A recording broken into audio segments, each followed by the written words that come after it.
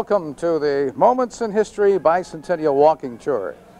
This particular weekend is our final weekend, and it's also Bicentennial Homecoming weekend in the capital city.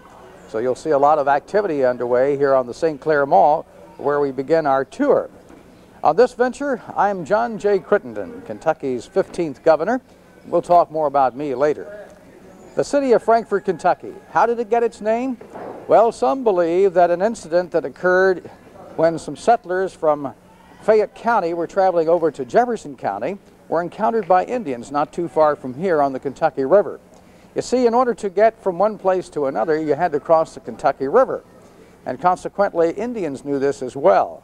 Well, these settlers were on a salt boiling expedition, and when they got down here a few blocks from us in Frankfort, Kentucky, while they crossed the river, the Indians ambushed them and shot a man named Stephen Frank. And from that time forward, it was referred to as Frank's Ford. I crossed the river at Frank's Ford and went on over to Lexington, Kentucky. That was sort of the way where Frankfort got its name. Now, 60 miles to the south of us is Stanford, Kentucky, and they were named because of a fort that withstood many Indian attacks. So consequently, their fort was called Standing Fort, and they got the name Stanford, and we're Frankfort, but we got our name from a ford. So don't tell me how they got these towns confused. The area that we're on right now is the St. Clair Mall. This became a mall back in the 70s. At that time, it was a street like the rest of the community, but they decided to turn it into this beautiful mall that you see today. It was named for Arthur St. Clair. Arthur St. Clair was one of James Wilkinson's best friends and one of his cohorts during the American Revolutionary War. Wilkinson was the man who laid out the streets of Frankfort and designed our town. We'll talk again more about him later. The buildings that you see on the St. Clair Mall are from the 1880s to 1890s, not near as old as many of the structures we'll be seeing on this tour. For instance, our Theater Off-Broadway building, that was the home of I. Davis's men's store for about 50 years. But a lot of people never seem to look at the upper edge of the architecture of these old buildings. You'll notice that it says Murray's Building at the top of the Theater Off-Broadway building now. And as we take a look across the mall to this other location above JT's Food Mart, you'll see the name V. Kaltenbrunn. V. Kaltenbrunn was Victor Kaltenbrunn, a German immigrant who was a bootmaker and a shoemaker. And his son became one of Frankfort's leading dentists in the early 1900s. And now behind us here is Selbert's Jewelry Store. Selbert's is one of our oldest, if not the oldest, continuous family-run store in Frankfort, Kentucky. They originally, though, were across the mall where Smith Jewelers is located now. Smith Jewelers was the scene of Mary A. and Philip Selbert's Jewelry Store, and when Philip died, Mary A. decided that she wanted to not be working in the same environment that her husband had worked in so many times, so she moved across the mall to the other location. Now, this building you see over here with all the windows, that is a former bookie joint. You can see how the sun would shine through those windows in the afternoon, and you can see the tote boards at the top there. The door at the bottom was the only entrance into the facility, so that way they could also look from those windows down and make sure that the police weren't going to try to give them a raid. The street that is in front of us here is known today as Broadway, but in my time, 200 years ago, it was simply Market Street. For about 2 blocks to the right, there was a huge market on this street. And if you notice today, the farmers are still with us today, and they're selling their wares. They're having their market that they have every week during the summer, selling their fresh vegetables. Well, back in the old days, they would be selling axe heads and settlers' needs and things of this nature. The railroad track that runs through Frankfort, Kentucky, is the second oldest railroad in the United States. It came along about 1830 and ended here in Frankfort from Lexington to Frankfort because of the Kentucky River. Here's some very distinguished looking guests coming our way right now. Abraham and Mary Todd Lincoln. Good morning, Mr. Crittenden. Yes. How are you? Glad to have you folks with us today. Thank you. Thank you. It's good to be here. We would like to say just a word about this magnificent building here behind us. It was built in the year 1827. The author, or the architect rather, was Mr. Gideon Schrock. And Mr. Schrock, I'd like for you to know, was only 24 years old at that time. This building is built out of local material. You'll note that he has a contrast in color between the pillars and the facade behind it. Those pillars, by the way, are ionic columns, 33 feet tall and 4 feet in diameter. And because of that structure and the design, he is known as the father of Greek Revival architecture. Now, Mary, of course, was in this building several times herself. That's right. You see, my father was a state representative and a state senator here in Kentucky. He was from Fayette County. We had a summer home here in Franklin County and came over many times when the streets were so very, very hot in Lexington. Of course, it was much cooler in the country. When my mother died, my father married a lady from Frankfort, Betsy Humphreys. It was indeed a pleasure then to come over and visit with grandmother Humphreys. My sister Emily was also married here in Franklin County. Franklin County was very important to us and was indeed an exciting place to be. Now, we have an engagement this afternoon. Mary and I have tickets to the theater. We want to see this play, Our American Cousin, that we've been reading so much about. Come with us. I don't think you really should go to the theater. Oh, but the war is over. It's time to relax and enjoy life a little bit. Well, it's been nice knowing you, Abraham Lincoln and Mary Todd. Good day. Good luck. Thank you. I guess we can't change history, can we, folks? How did Frankfort, Kentucky become the capital? There were many cities that wanted to be the capital of Kentucky. You had Lexington, you had Petersburg, Louisville. 200 years ago, we're celebrating, of course, our bicentennial this year. 200 years ago, Lexington was the largest city, Frankfort was the second largest city, and Louisville was the fifth. There was even the community in Woodford County called Nonesuch that wanted to be the capital of Kentucky. Well, we got to be the capital the good old American way. We bought it. Alexander Holmes got together some business folk in our community and gave the new legislature, which had no place to meet, no place to work out their new government constitution, we had them offered $3,000 in cash. So consequently, that is basically how Frankfort became the capital. We also gave them this beautiful square that you'll see amongst all the activity today for our bicentennial homecoming. Our government square was given to them tax-free. On the right-hand corner was where our original courthouse stood. It burned down. We had a school that was located over there, Kentucky Seminary. It too burned down. The monument that you see through the trees over there is a monument to Governor William Goebel. Governor Goebel was the only governor in the United States to die from an assassin's bullet. He was killed in 1900 in January, and on that monument you'll see some very lofty statements regarding his last words. In reality, Irvin S. Cobb, a journalist from Louisville, the Courier-Journal, who was working here in Frankfort, Kentucky and living in the old First Federal Building, which is the old Farmers Bank building on Main Street, Irvin S. Cobb was talking with a doctor, and he relates the story that the governor was lying there in his bed having just eaten his supper, and he looked over to the doc and he says, "Doc, sure were pretty damn bad oysters," and then he died. Now, whether or not that's the last words or not of the governor, we feel like that on a monument of this particular scope, that might not be very appropriate. Over on this corner of the old Capitol grounds was where our church, our first church, it was a community church, and it was built through a Kentucky lottery. They raised $4,000 to raise our first church, and then you have maybe the Baptist meeting at 8 o'clock and the Catholics at 9, that sort of thing. It was a shared community building. When the Methodists came to town, they decided, no, it's time for us all to have our own building. Shortly after that, that building burned down as well. There's an interesting piece of architecture that you want to note here, ladies and gentlemen, and many people have not seen this in Frankfort, Kentucky. This is a unique face.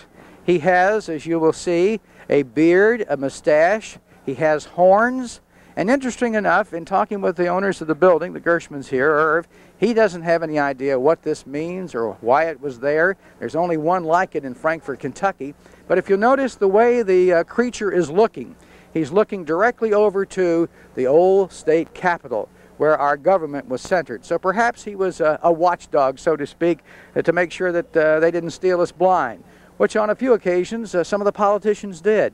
One of our treasurers, Honest Dick, he wound up absconding with several million dollars of our treasury back in the old days. So perhaps that's what this creature is there for today, as we see him looking over in our community.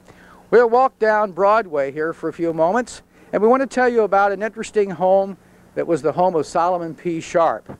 Solomon P. Sharp was a lawyer who was from Virginia but settled in western Kentucky, and he was around Bowling Green, Kentucky. If you'll notice just over the army trucks there, those 3 trees that have been hit by the Japanese beetle this summer. In June they were beautiful green, but they have succumbed to that. That building on the other side of those 3 trees is the John C. Watts Federal Building. And it was on that area where Madison Street used to be that the home of Solomon P. Sharp was located. And he was an up-and-coming lawyer. President Madison said at the time he was perhaps one of the greatest minds of the West. So he was indeed an elegant man who was a very handsome man and a great orator. And he was a lawyer in western Kentucky, and he was destined for great things, perhaps becoming governor of Kentucky, perhaps maybe even president of the United States, who knows, because he met a woman which was his undoing. Her name was Anne Cook, and he got into a liaison with Anne Cook. They had an illegitimate child, and he then was called by the governor to Frankfort, Kentucky, to become our Attorney General. So he was happy to get out of that situation and come to Frankfort. Well, he settled not too far from where those 3 trees are, there on that green grassy knoll, and he married a woman of prominence here in our community, and he started raising a family. And of course, he began to increase in stature politically. He became Speaker of the House. He defeated me, John J. Crittenden, for representative of Franklin County at the legislature. So all this was happening. Meanwhile, while he was gaining in fame and stature in western Kentucky, Anne Cook was back there full of scorn and full of anger. And Anne Cook was getting very upset that he was getting all this attention while she was a forgotten woman. Another lawyer enters the picture, Jeroboam Beecham. He too becomes enamored with Anne Cook. And so Jeroboam Beecham says, to make the story short, "What would it take to get you to marry me?" And she said, "If you'll kill Solomon P. Sharp, I'll marry you." So in November of 1825, he came to that location, and he, at 2 o'clock in the morning, stabbed Solomon P. Sharp and killed him. Well, after about a week or so, they determined who the killers were, and both Anne Cook and Jeroboam Beecham were brought to Frankfort, Kentucky, and lodged on the other side of the old State House in the jail. And they were going to be hanged. But Anne Cook says, "Let's cheat the hangman. We'll kill ourselves. We'll commit suicide." So what she did, she said, "We'll take poison." They took some laudanum. However, they must have been so ornery because the poison didn't take. So consequently, she said, "Well, we'll stab ourselves." So she indeed did that. She died from the stabbing wound, but Jeroboam Beecham didn't. He lived long enough for the authorities to take him out on East Main to where the Glens Creek Road is, where the gallows were, and they hung him. So consequently, they were killed, and they were buried together in the same graveyard over in Bloomfield, Kentucky, buried together in the same coffin, arm in arm. And she wrote the epitaph.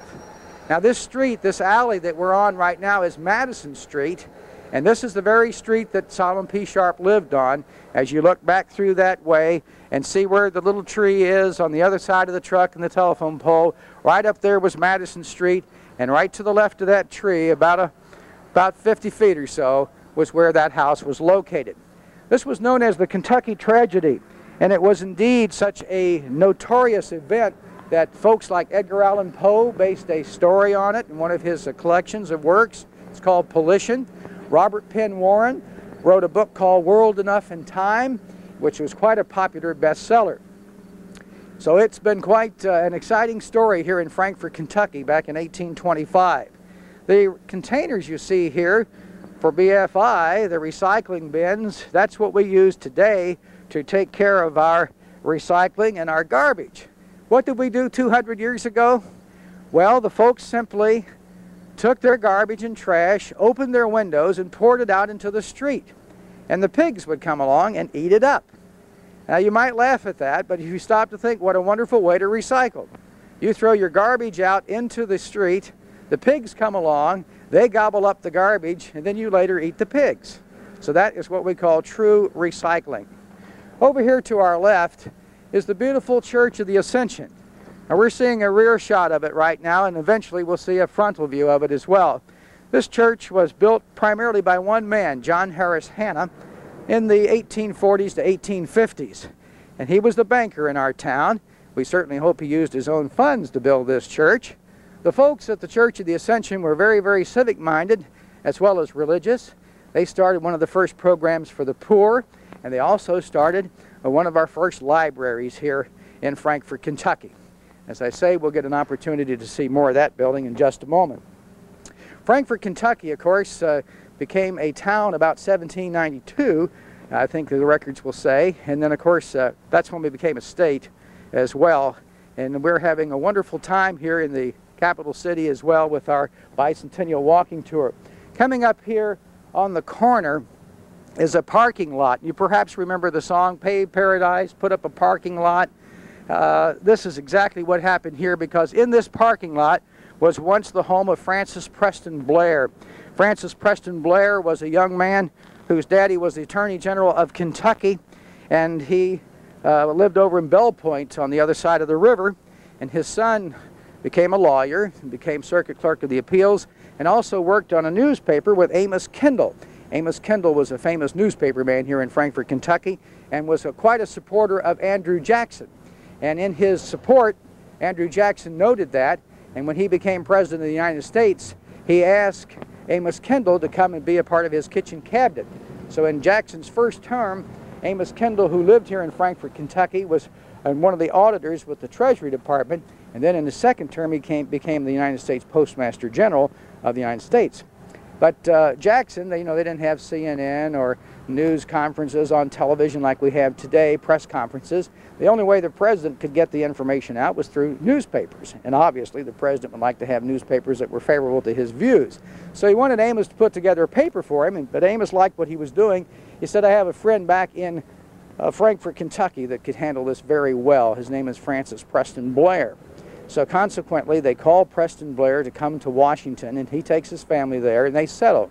Now, and he starts a newspaper called The Globe, and he was there for many years under many different presidents with his newspaper. Now, when you folks visit Washington, D.C., and you're at the White House, right across the street from the White House is the Blair House. And that Blair House there in Washington, D.C. was the same man who lived here on this corner, Francis Preston Blair. Now, across this street that we're seeing here, this is Washington Street, named for President George Washington Street. The past alley we were in was Madison Street, named for President Madison. This is Herod Brothers Funeral Home, but the building there next to Herod Brothers Funeral Home is the home of Landon Thomas. Landon Thomas was a lawyer here in Frankfort, Kentucky, and a representative to our state legislature over here. And he built this house that you see in 1840 on land that only cost $50. And that's Mr. Thomas across the street there. Mr. Thomas, have you got time to come over a moment and chat with us? We were hoping that Mr. Thomas would have an opportunity to bring his sister with us today, but I understand your sister's not available. No, I'm sorry she's not, because we had some very important people to meet. I'm very proud of her, but she's upstairs still fixing her hair. She's very concerned about her hairdo and everything. What's so special about your sister? Her name, of course. Well, several things. Emily Tubman, when the first Christian church burned, she gave $30,000, which was quite a sum of money in those days, to help rebuild. She also was emancipationist and believed very much in helping the blacks and those who wanted to. She paid for 69 families, as a matter of fact, to go back to Africa. This was a concept that was not prejudicial in nature at all. Right. It was designed to let the slaves return to their homeland. Many of them would remember their parents and their loved ones, their husbands and wives and brothers and sisters, and they wanted to go back. Right. And I understand one family went back that wasn't too pleased being in Africa. That's right. And she paid for the way back to Frankfort, as a matter of fact. They became so homesick. They want to come back to what was home to them. Well, Mr. Landon Thomas, we appreciate sharing a few moments with you. We're happy to be able to do that. Busy man, one of our lawyers in the community. Right. Thank you, sir. Thank you very much. Appreciate it. Right. Bye. Landon Thomas, whose sister Emily Tubman was quite a famous lady here in the capital city. She married a Georgia planter, and that was the source of her income that was enabling her to award $30,000 there to the First Christian Church. Now you'll get an opportunity to see the Church of the Ascension here in all of its beauty, all of its glory. And the chapel next to it there, the fellowship hall, was built much later than the original edifice here, which of course is about 1840, 1850, in that time frame. We hesitate to put a specific number on some of these years because they get started one year and they're finished several years later oftentimes, and that's the way it works. Across the street, across Washington Street, is the home of Benjamin Cave Milam. Benjamin Cave Milam was quite a man in our community here in Frankfort, Kentucky.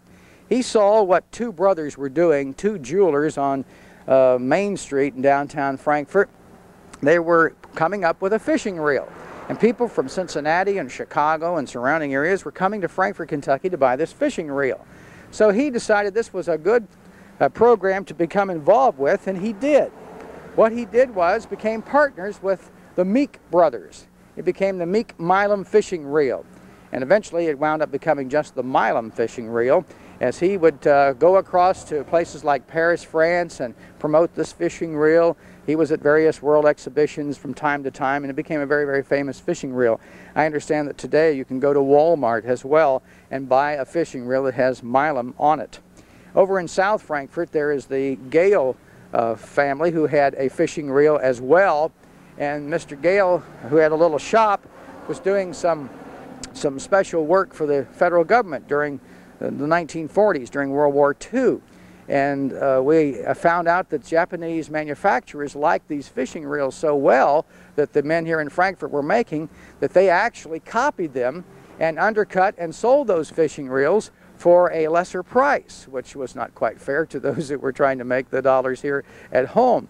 So this man in South Frankfort, Mr. Gale, he was developing some projects for the federal government that he himself didn't know what they were going to be used for. It was top secret, and it turns out that what it was, he was developing bomb sites for the use of airplanes during World War II, which were used to bomb the Japanese over in the Pacific Theater.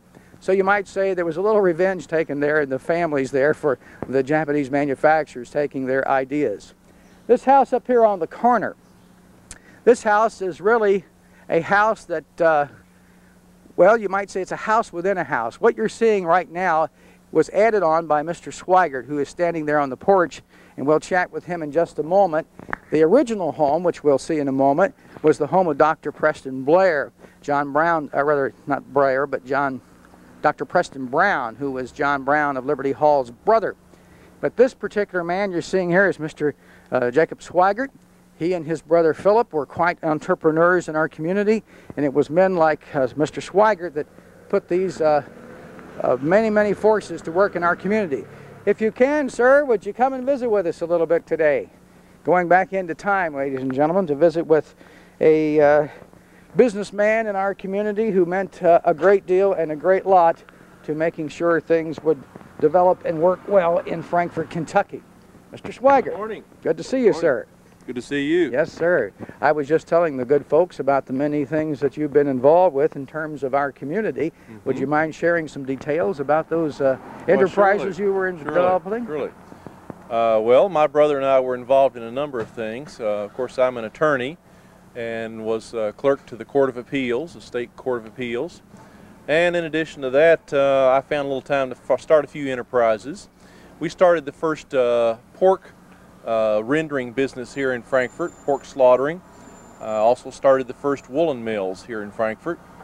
My brother and I were involved in the Turnpike Authority, the first turnpike from here to Louisville, the first railroad. In the May of civic activities, we got a number of things started, including the Frankfort Cemetery, the First Methodist Church, and the first public schools here, the first common schools here in Frankfort. Tell us about the work you did in bringing water to the community. Well, that's right. That's right. Frankfort did not have water at that time except from the river, and people would have to go to springs. We decided that we would pipe water from the springs over where the Montessori school is now and pipe that down here to Frankfort by use of wooden logs. You hollowed out the logs and laid them end to end. And the water was brought right down here so that the people of the city of Frankfort would have fresh water. You had a few losses during the Civil War, I understand. Yes, that was not one of my better investments. I did sell some of my woolen goods, a considerable amount, to the Confederacy, and they paid me in their Confederate currency, which unfortunately after the war was worthless. So that was not a very good investment on my part. Well, I know we have a very busy weekend with our bicentennial homecoming, and you've got a lot of people to visit.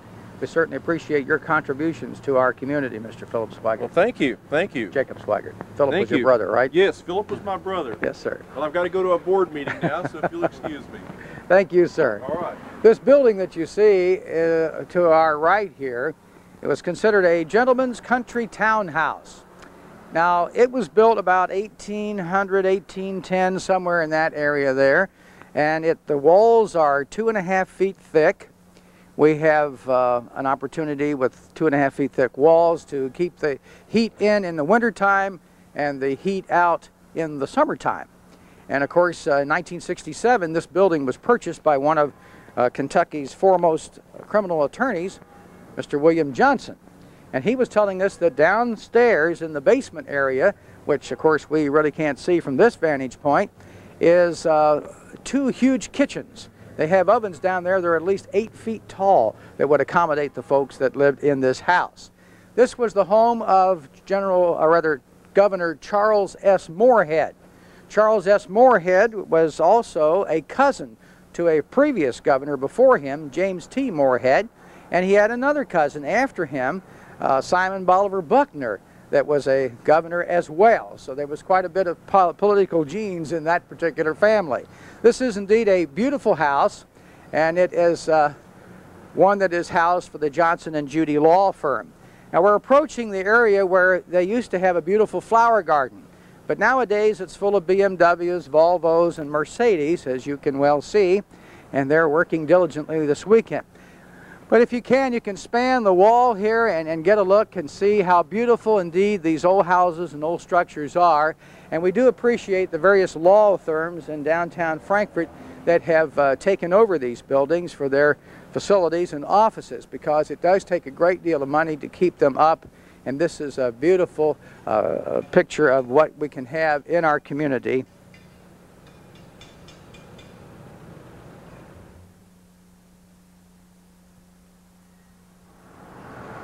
This next house is the John Goodman house. No, it's not for you Roseanne Barr television viewers, the home of one of the TV personalities, but this is a John Goodman who was a musician and a music teacher here in the early 1800s in Frankfort, Kentucky.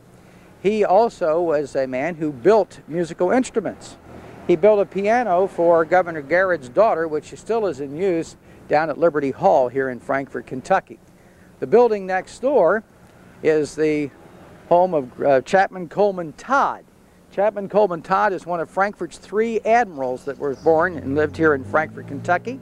He was among the first white people to explore the Orinoco and Amazon rivers down in South America. You'll note the beautiful fan window there. A lot of people don't see this when they walk by because they kind of walk by hurriedly and it's a recessed area. It is indeed a beautiful fan window. Right behind us here is another nice fan window that you'll see in the attic of the building of home of Charles S. Moorhead that we just mentioned a while ago. We are now approaching what they call the corner of celebrities in Frankfort, Kentucky, and over here is my home. I told you my name was John J. Crittenden. I was born in Woodford County over in just outside of Versailles in a log cabin. By the way, that log cabin is still standing. If you so desire, you can see that log cabin. It's on the old Methodist rest home property. This building that you're looking at, my home, was built in 1800. And I came to live here about 1819. I had been a lawyer down in Russellville, Kentucky, Logan County, and as a legislator from that area to Frankfort, I fell in love with this town, and I indeed was so happy to make this my home. Now, as you can see, this is quite an edifice here. Not all of the building was a part of it when I lived here, but for the most part it was. And I was on various occasions married to 3 different women, so we had a lot of children from previous marriages that they brought into our family, so we needed a large place to dwell and to live. In fact, some of my children were quite famous. During the Civil War, I had 2 sons, one of which was a general for the Civil War for the northern side, and the other son was a general for the southern side. We also had a grandson, John J. Crittenden III, who was killed with George Armstrong Custer at the Battle of Little Bighorn out in Montana. I was your 15th governor.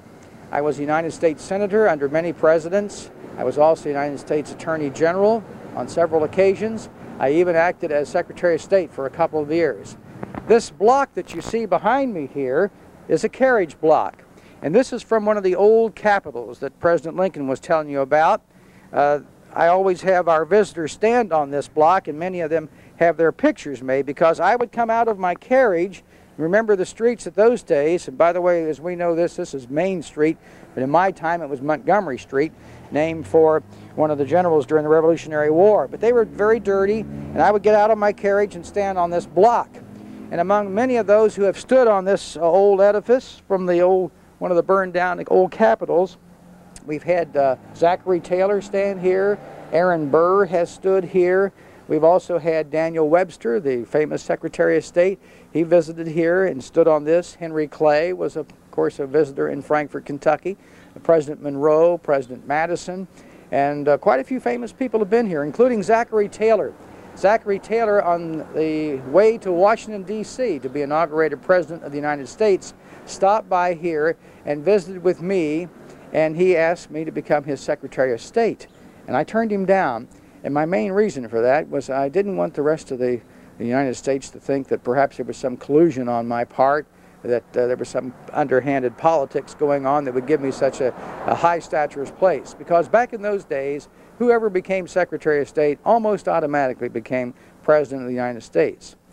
And earlier, Henry Clay had done the same thing. He took the opportunity to be the Secretary of State under John Quincy Adams. And Henry Clay, as we all know, never did become president, and it was because many people felt there was collusion on his part. I would say that John J. Crittenden perhaps is one of the most highest morally minded men that we've ever had that came out of Kentucky as a statesman. He also wrote the Crittenden Compromise. And the Crittenden Compromise was designed to prevent the Civil War, which took so many lives.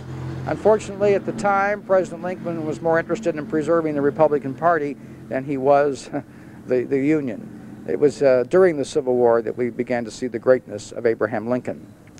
This building across the street, this is the home of Dr. Preston Blair that we were telling you about, and we'll move over here a little bit to perhaps give you a view of some of the base area. You can see the stones, and that was the original edifice there. Unfortunately, you're not going to see the doorway as well as you could because of that van, but that's 1992 for you.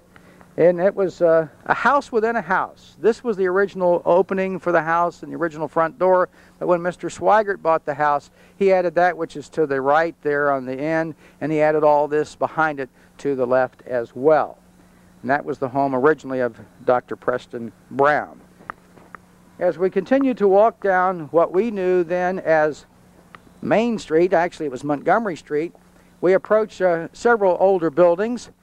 This building here, that's the gray one on your left, this was the home of the judge, Hazelrig, who very quickly went down when Goebel was shot and swore him into office as the governor. This was his home.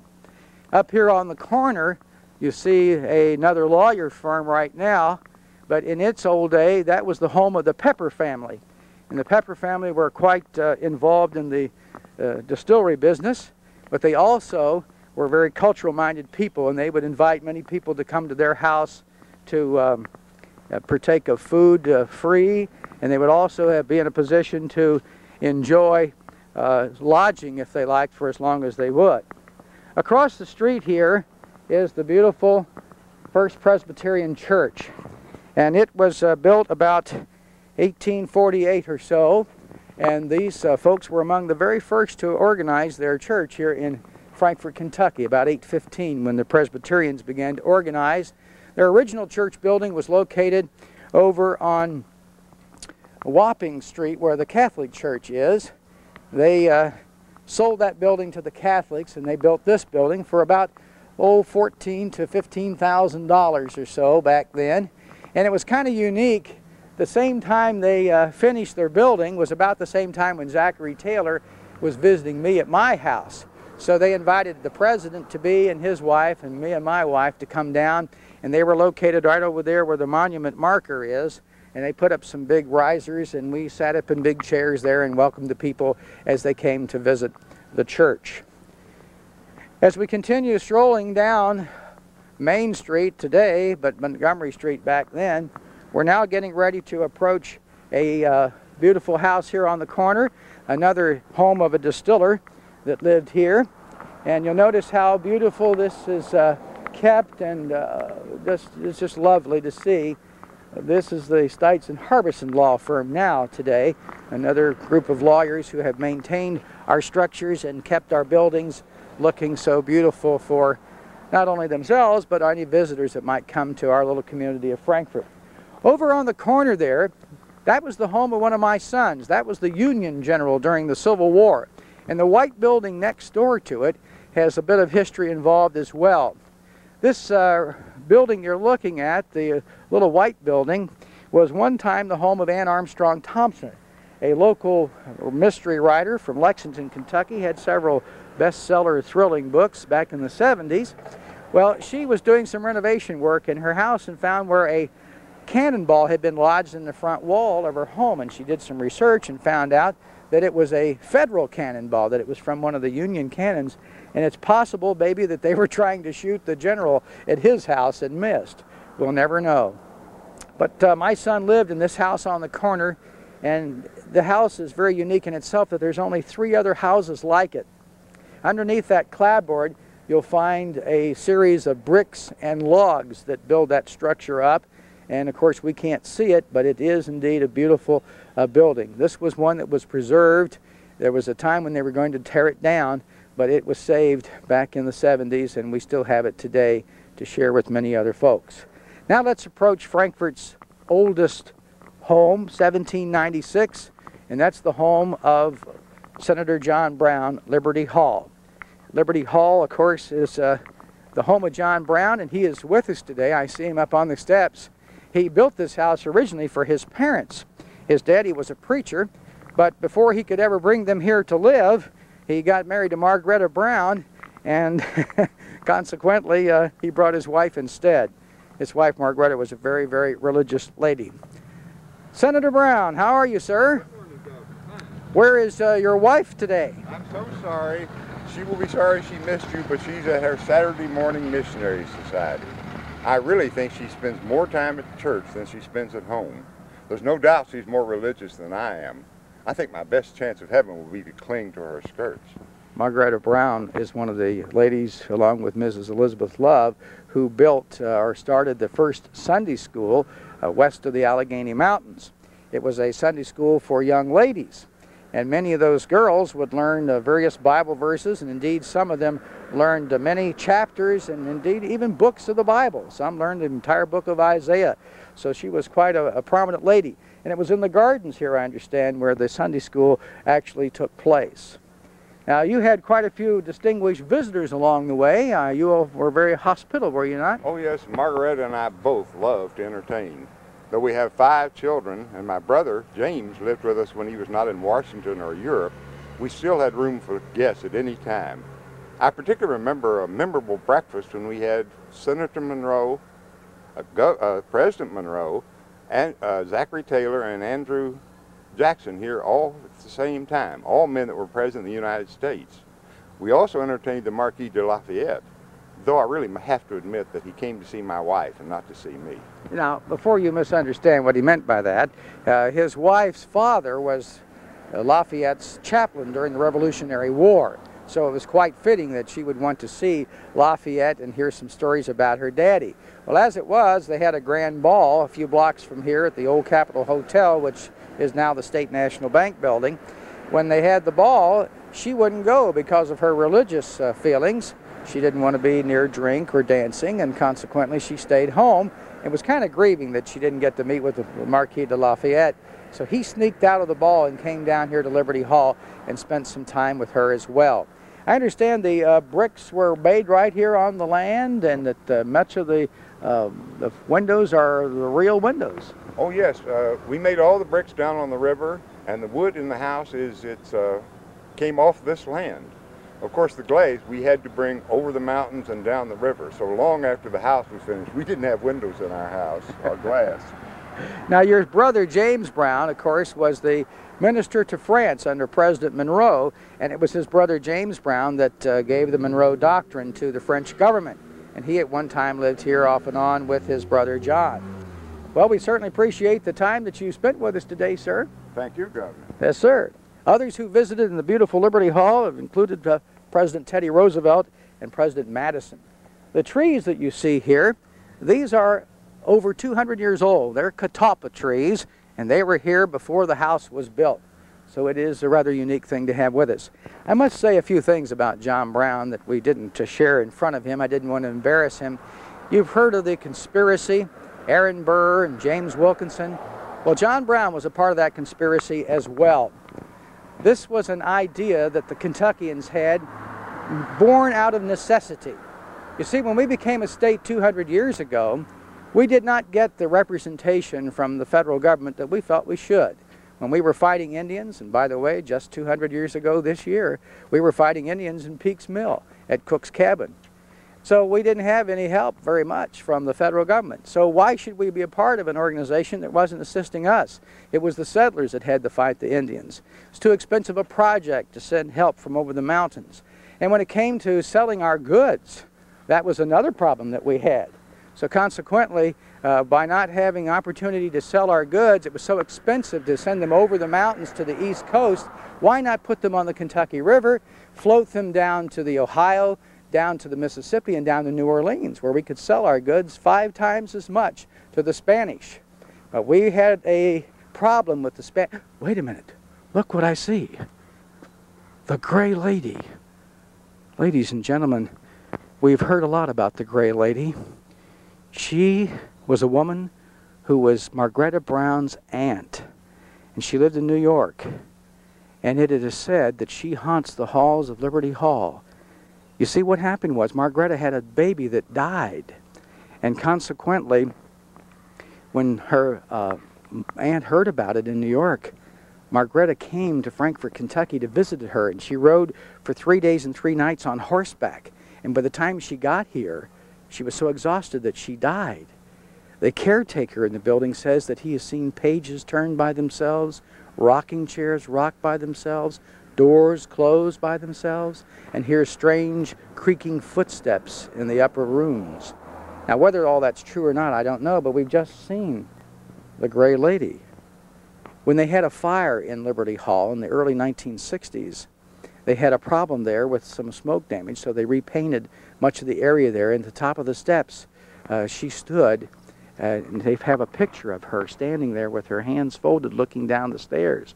And it's a woman you can very distinctly see, the Gray Lady. And as we've seen, the Gray Lady is still with us. Well, maybe we didn't see that. Maybe it won't show up on tape. I'm not sure how the video will bring that about. But anyway, getting back to our story, whew, pardon me, folks, I'm just a little bit befuddled there. I never dreamed that. Well, anyway, that's another story. Our friend, Mr. Brown, was a part of this concept. We were unable to develop trade agreements with Spain because we were not working together as countries. So consequently, if you did business with the Spanish, you were doing a traitorous act. So consequently, John Brown and many other Kentuckians, such as Aaron Burr, the former vice president, they wanted to do this. They wanted to create a Kentucky country. And James Wilkinson, for whom this street, Wilkinson Boulevard, Wilkinson Street, is named for, he wanted to be king of Kentucky. But of course that never came to be, because we found out all about the plotting that was going on, and much of that happened right here in Frankfort, Kentucky. Over here on this corner, you'll see a new modern development here. At one time, that was one of the biggest houses in Frankfort, Kentucky. It was located on this corner. The man that owned the house was a riverboat captain, and he was a very tall man. He was always banging his elbow on the boat or hitting his head on the deck of the boat and so forth, because he was so large. So he said that, well, I want to build me a house that will be the biggest structure to accommodate my frame. And he did, and it was on this corner here. Unfortunately, through the years, it went down and eventually was burnt.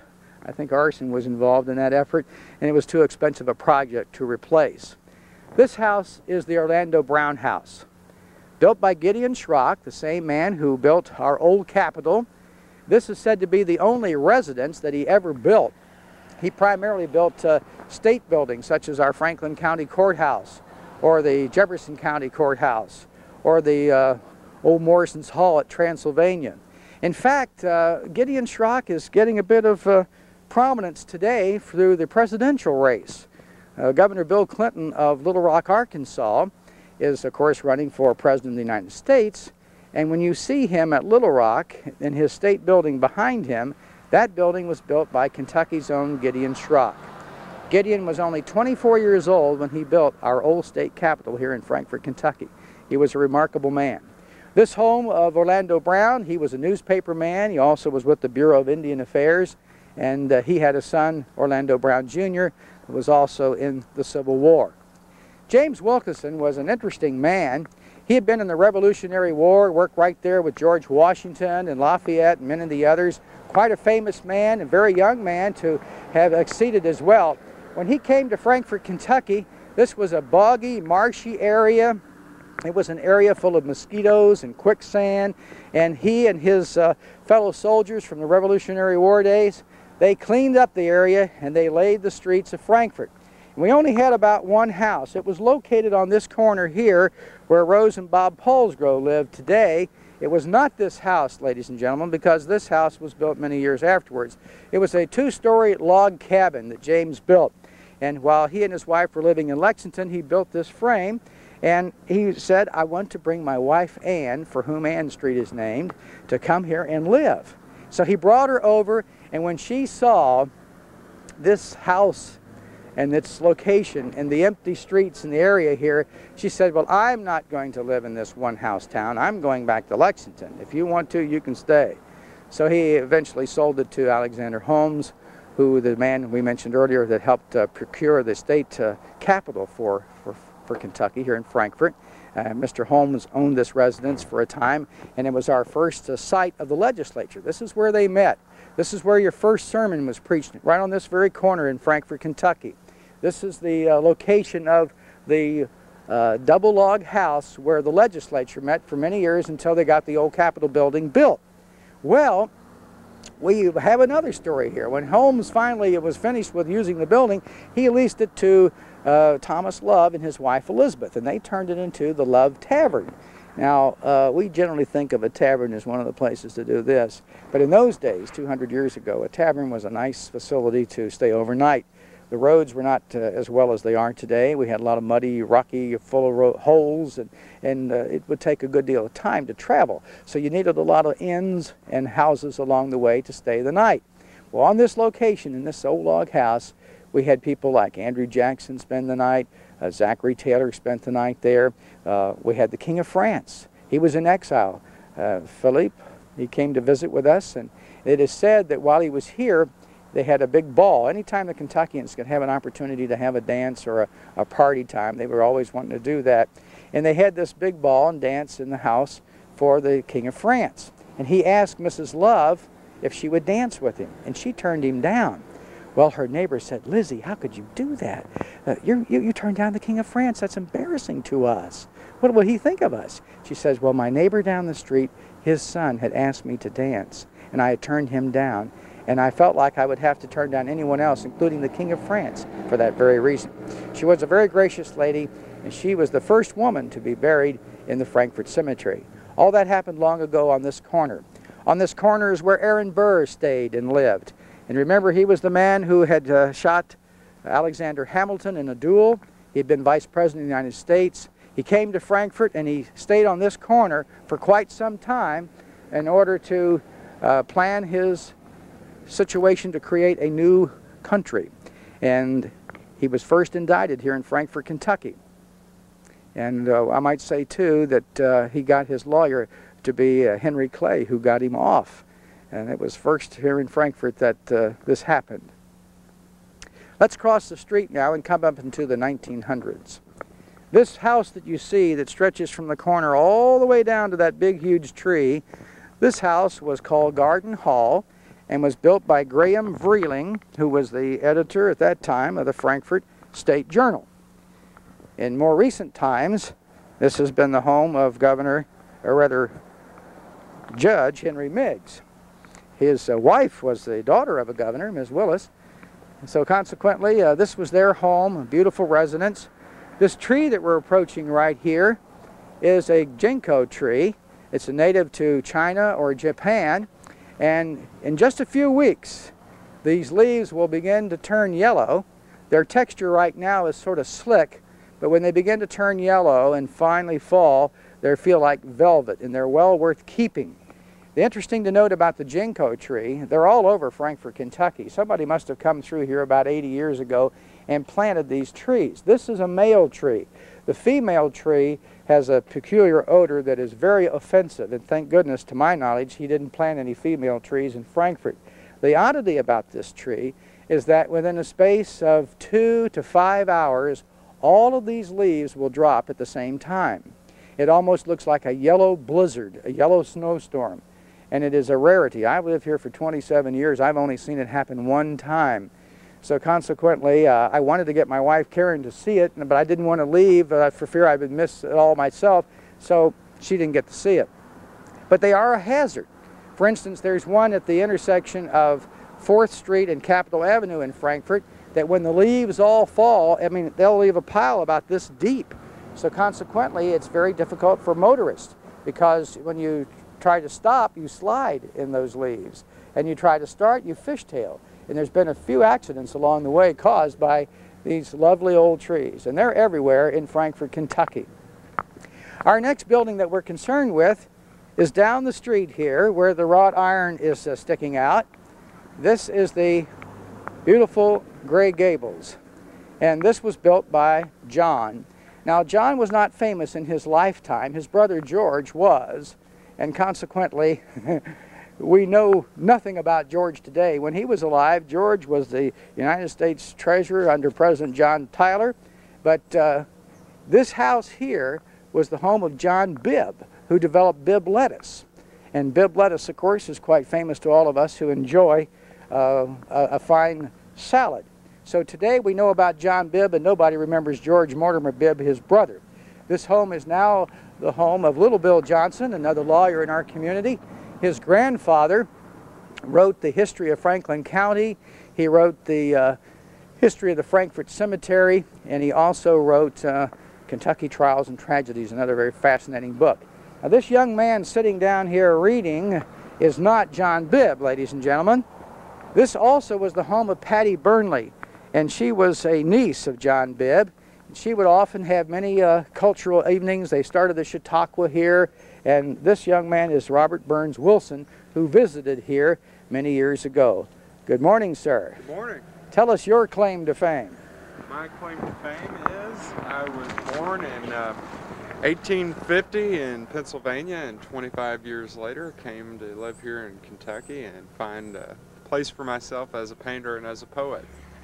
Many of my early years here in Frankfort were spent painting mainly the landscape around Elkhorn Creek and the Kentucky River.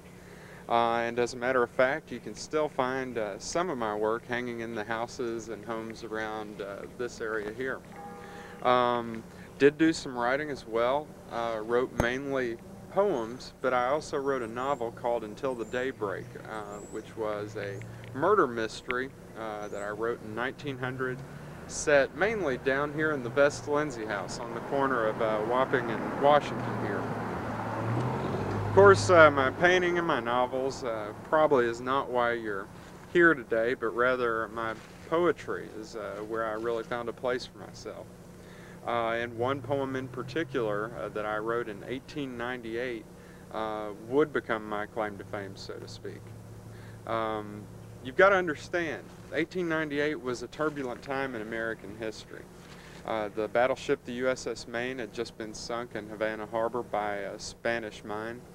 And many Americans, as myself, were outraged by that action, having already grown somewhat suspicious of the Spaniards to begin with. So later in 1898, I sat down and tried to put my feelings on paper. And what I came up with was a poem called Remember the Maine, which the New York Herald published later that year in its entirety, and the American Congress, some days later, adopted Remember the Maine as the U.S. battle song of the Spanish-American War. Now, with many things in life, that moved very quickly for me. And since that was my claim to fame, I'd like to share a little bit of it with you right now, and you'll probably remember some of it, some of you. When the vengeance wakes, when the battle breaks and the ships sweep out to sea, when the foe is neared, when the decks are cleared and the colors floating free, when the squadrons meet, when it's fleet to fleet and front to front with Spain, from ship to ship, from lip to lip, pass on the quick refrain. Remember, remember the Maine. Now, as with many young men at the time, once I had had my first taste of success, I was eager for more. And around the turn of the century, with my wife, we moved to New York to find greater fame and success. Now, in all fairness at this point, I should tell you my success was somewhat limited. I always wanted to come back to Kentucky, and really my poems and other writings never quite caught on the way I hoped they would. And in 1916, upon my death here in New York, if I'd known then what I know now, I probably would have been a much happier gentleman indeed, because you see, in 1916 I was interred here in Frankfort, up on the hill in Frankfort Cemetery, among the likes of Daniel Boone and many of Kentucky's former governors. But that's enough about me. I understand that you've got many more places to go and quite a few more people to see, so I thank you for stopping by.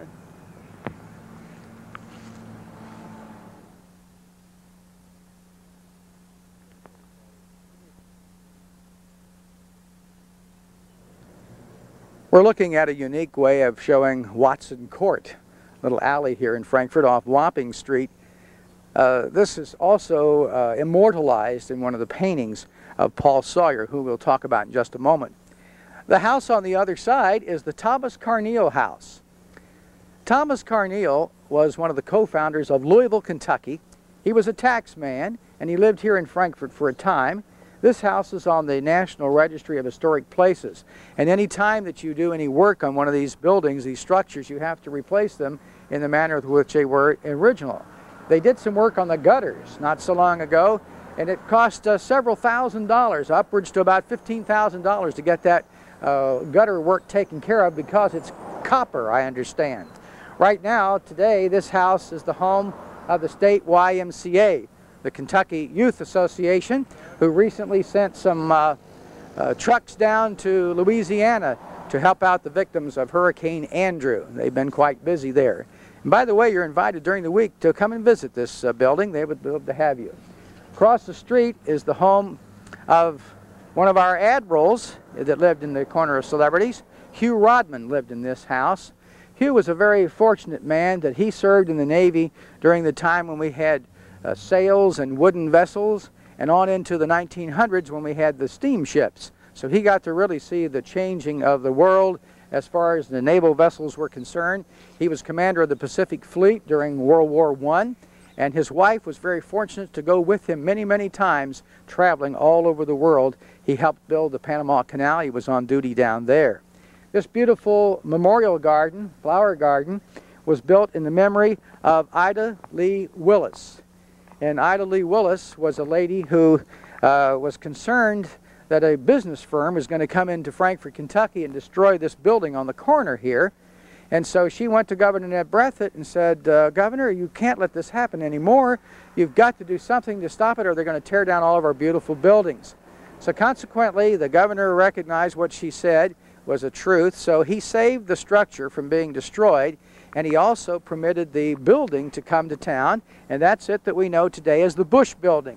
It's the house of our Justice Cabinet now, and also our Kentucky Bicentennial Commission, which, by the way, afforded Pegasus players a grant in order for us to have the walking tour this summer.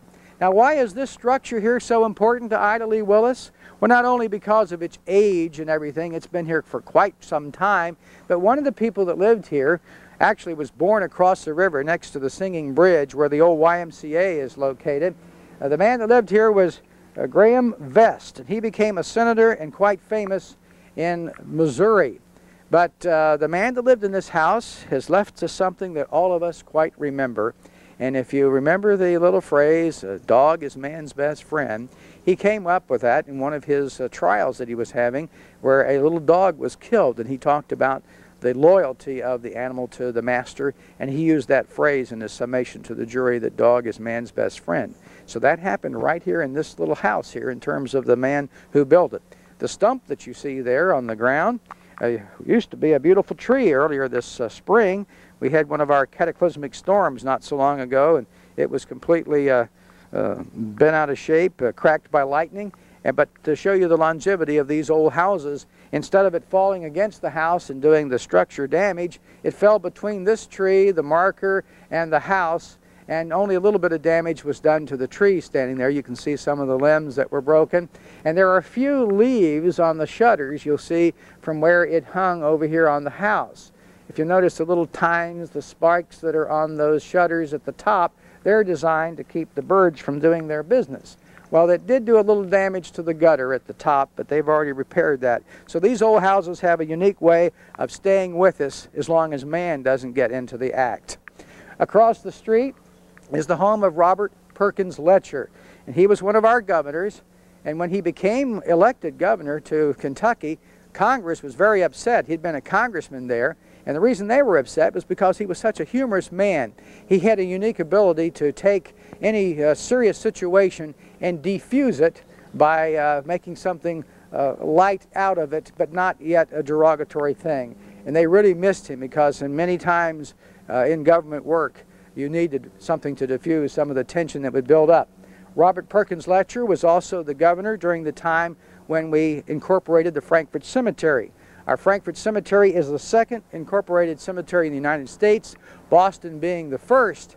And he, along with men like Mr. Swigert that we met earlier today, thought it would be wonderful to have a cemetery that entombed many famous people. So they went about getting Daniel Boone to be buried here. They made arrangements with the family to reinter him from Missouri and bring him to Frankfort, Kentucky.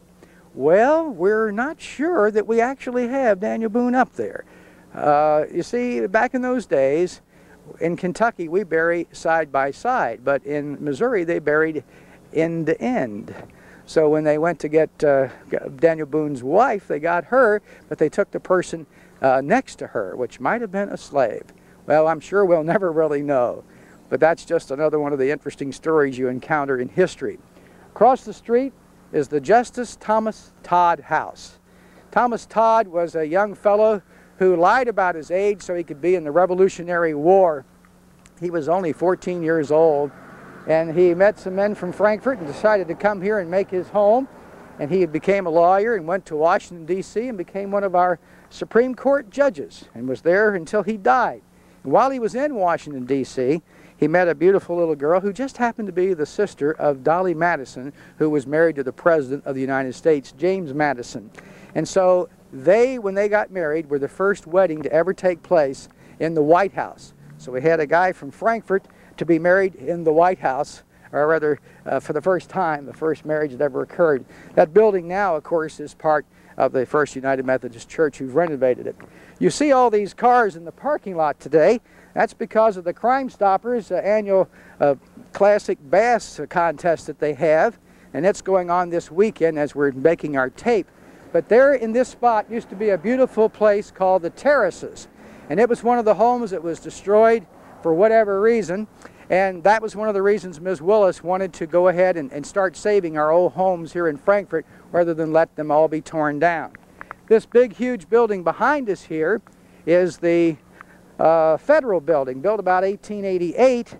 It was where the post office was, and they must have known something, because this building is the only post office in the United States that never had the name U.S. Post Office written in front of it. And of course we moved our post office sometime later, and this then became the Paul Sawyer Library. Paul Sawyer, of course, is one of our famous painters. Paul was born in Madison County, Ohio, but he spent many years here in Frankfort, Kentucky.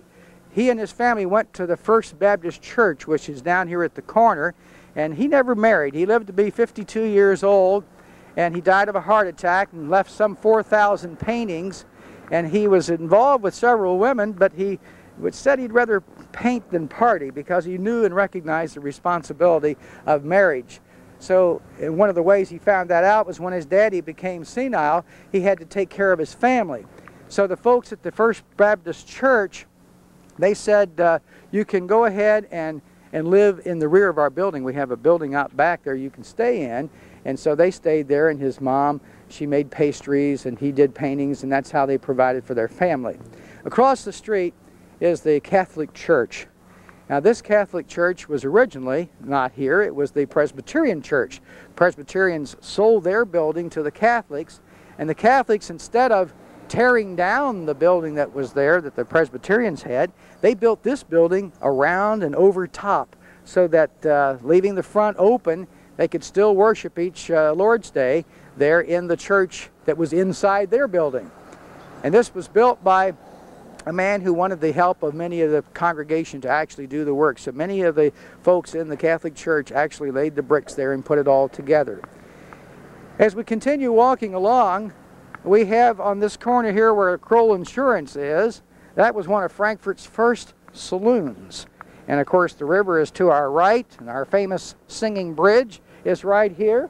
And consequently, when you would have people come off the river, they would probably hit this saloon first of all, and after they'd spent a little time in the saloon, maybe they'd go over to one of our churches on these corners here and do a little repenting.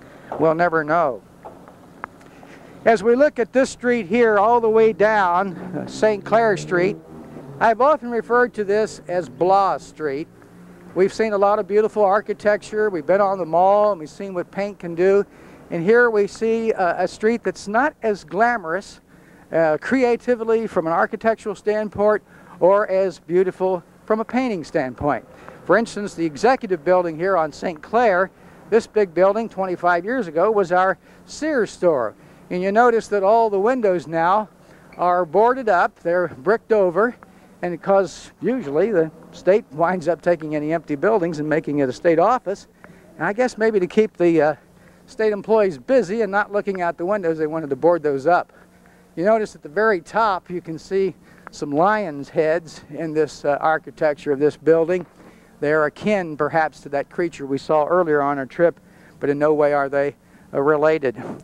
One of the early preachers that came to Frankfort, Kentucky, he got the call from the Lord, having heard Barton W. Stone and also Alexander Campbell, to create a new church. So he went to the Baptists and asked them if he could use their facility to present a new concept in religion, where the Bible speaks, we speak, and where the Bible is silent, we're silent.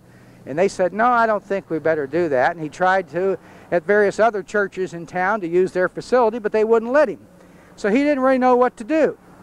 So he said, Lord, you've called me to do this, but I really don't know what I'm going to do. So what he wound up doing, he got this idea. He would go ahead and put out some signs about such and such a time, such and such a day, that we meet right here on the steps of the Franklin County Courthouse. And this is where he preached his sermon, and this is where he began what became the first Christian church in Frankfort, Kentucky. Franklin County Courthouse was built about 1835 by Gideon Schrock, who we talked about before, and it was built for something like $12,000. They paid it off in about 5 years.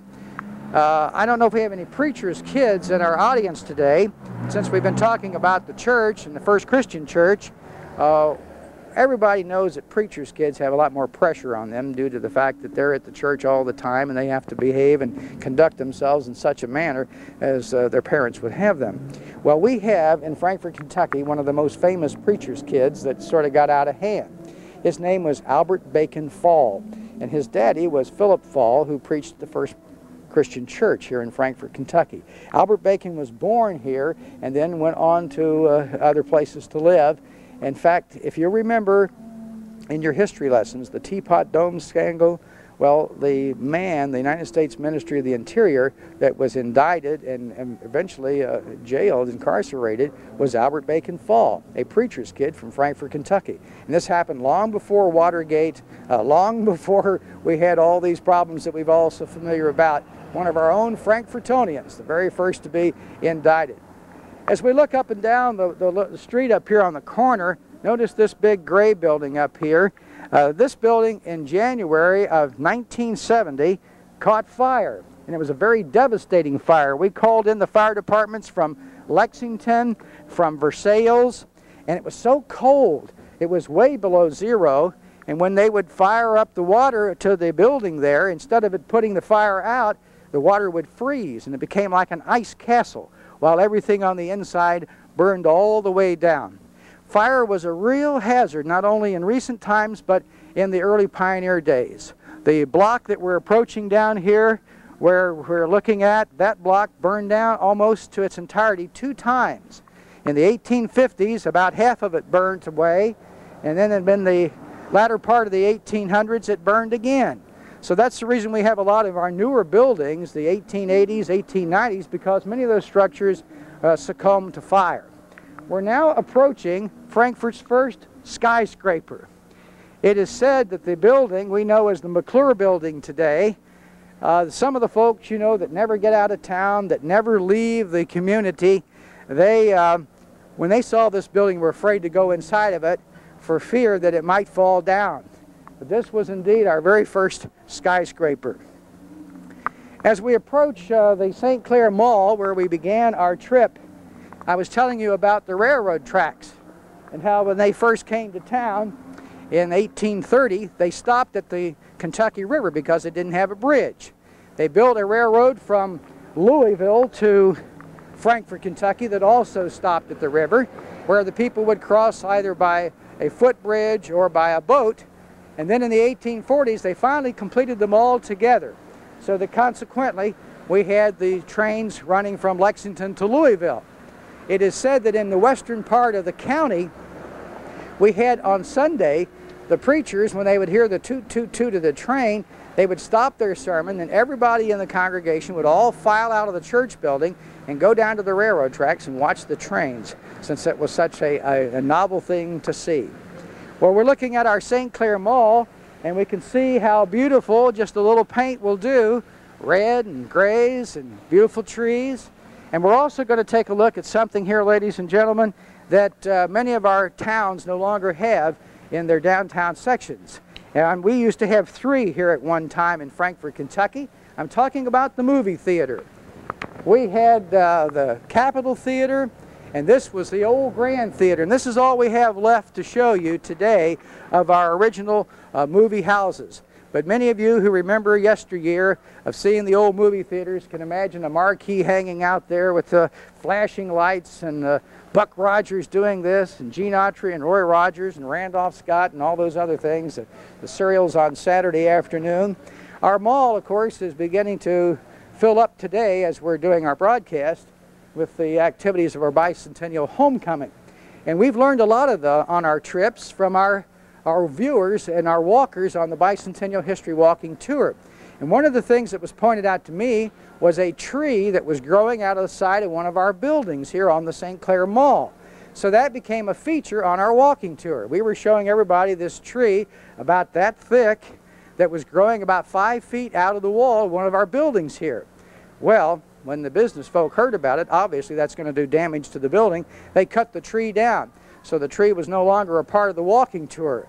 But I'm happy to say that the tree is back. So we'll get a chance to see the tree before Old Man Winter comes in and finishes it off.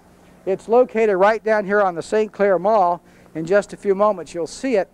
This has not been intended to be a history of Frankfort, Kentucky, and there may have been a few errors along the way. This is generally speaking an opportunity for folks to see and meet some of the people that lived here in the capital city. And now you see the tree that is growing out of the building here in Frankfort, Kentucky on the St. Clair Mall. I originally thought that behind that drain pipe perhaps was an open space and that was just kind of growing up that high. But if you look closely, you'll see behind the drain pipe is brick. So apparently a bird along the way dropped the seed, and that seed took fruit. And earlier this summer it was out about 5 feet growing, and it has grown in the last month to that length because it was just a few leaves about the beginning of September. Well, this is it. This is our efforts here at the St. Clair Mall in Frowntown, Frankfort, Kentucky. Our thanks to the Kentucky Bicentennial Commission for affording us a grant to begin this tour. And next year we hope to continue having walking tours as well here in the capital city. For Russ Hatter and John J. Crittenden and all of our other Frankfortonians, we thank you.